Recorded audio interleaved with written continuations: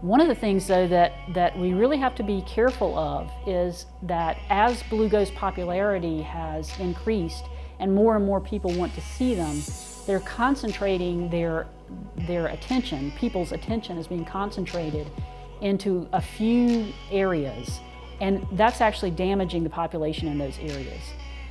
The blue ghosts are known from DuPont State Forest, but that's not the only place they occur. And in fact, what's happened is that they're being loved to death in DuPont State Forest because so many people are concentrating into one area, and they're trampling through the forest. They've got their dogs, they've got strollers, they've got a lot of people, and those females are on the ground. They come out for a short period to mate with a male, and it would be so easy for someone to step on them without knowing that they were, and then damaging that population.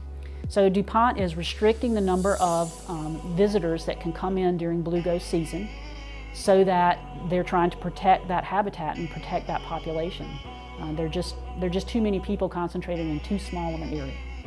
So what I encourage people to do, I want people to get out and enjoy the natural world, and I want them to see blue ghosts because they're just such a fabulous phenomenon.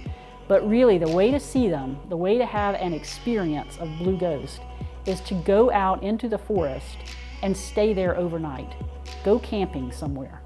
Find yourself a spot and sit for hours in quiet without a lot of other people around and enjoy what you're seeing in nature.